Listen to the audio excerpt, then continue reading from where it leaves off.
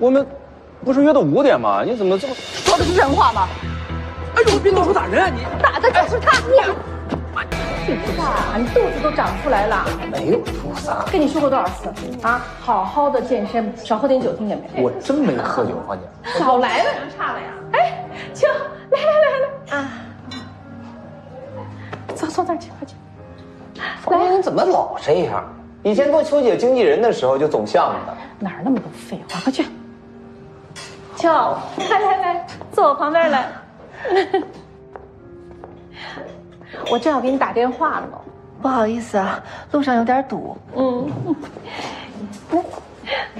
想你了，我也是。秋姐，喝一杯。喝吧。哦，我戒酒了。哎呦，人家现在是良家妇女，她在家相夫教子的，还喝什么酒啊？喝这个。不过这到底是退圈了，一不保养老得好快啊。人家都嫁人了，那就算是功德圆满，成功上岸了嘛，还保养什么嘛？黄脸婆是什么意思？你们晓得吧？哎，小秋，你千万别误会啊！我的这个黄脸婆呢，它是个褒义词，真的，我想嫁都没人要呢。哟，你少来啊！追你的富二代还少啊？不比秋姐家的那个什么小老板有钱的多，是你自己挑挑拣拣，自己不要的好吧？我可是有事业心的，我又不像我们小秋，出道没2年拿个什么2流电视节的奖就满足了，就退圈了。我还想加把劲儿，明年拿个主流电视节的奖。圆圆，那么没大没小的啊？怎么说话呢？叫秋姐，人家小秋拿奖的时候，你还当群演呢。芳姐，都过去这么长时间了，我早就退圈了，不提了。就是啊，芳姐，这话说的就不对了。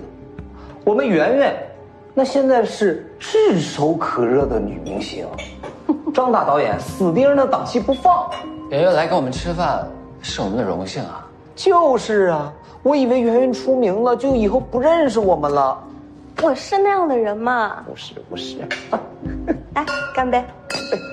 哎，对了，我想起来了，陈导那个戏男2男3还没定呢，有兴趣吗？你和陈导熟吗？当然，去年跟他合作过。那你还帮我问问那个角色。亲爱的，有适合我的角色吗？哎，还真有。秋，哎，那这样，等我回去。最近过得怎么样？回北京见陈导。我挺好的。哎呀，你呀，是我带过的最可惜的一个，啊！你说你要是不退，哪有圆圆什么事儿啊？没有，别这么说。为了一个男人，放弃事业，把自己拘在家里面，那生活到底是少了点意思啊？你觉得值吗？我觉得挺好的。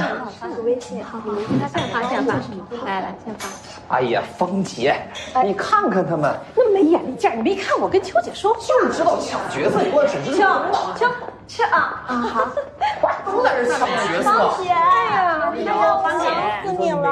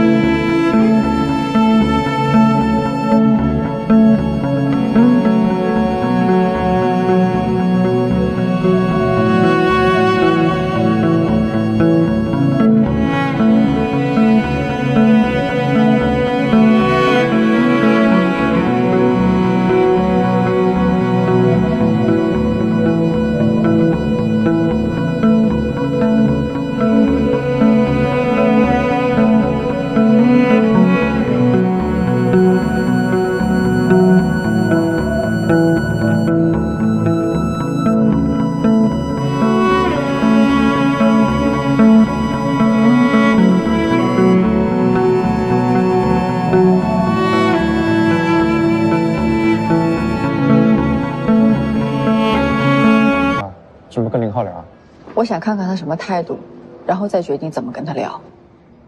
那如果他用花言巧语把你哄回去呢？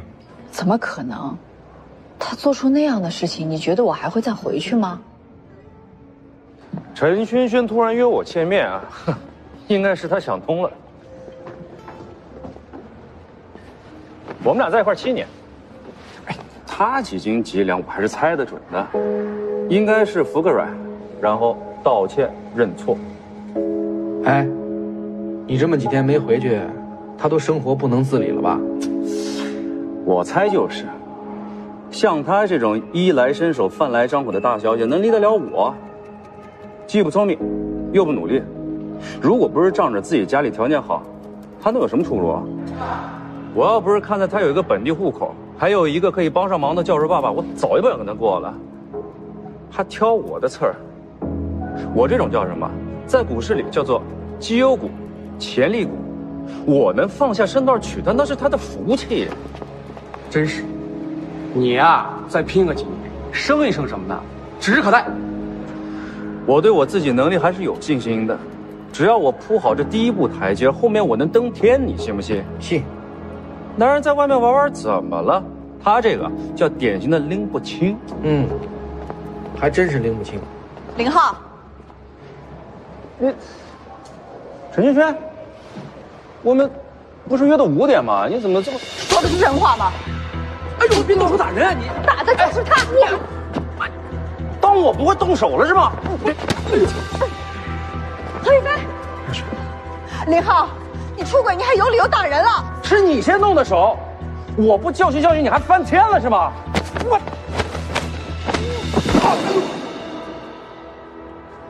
我让你知道什么是翻天。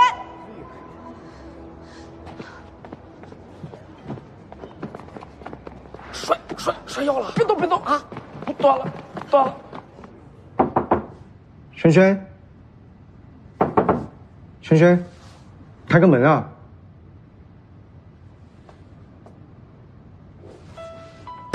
陈轩轩，你开个门出来吃点东西吧。你知道你看清他的真面目，对你来说是件好事儿，应该庆幸才对。陈轩轩。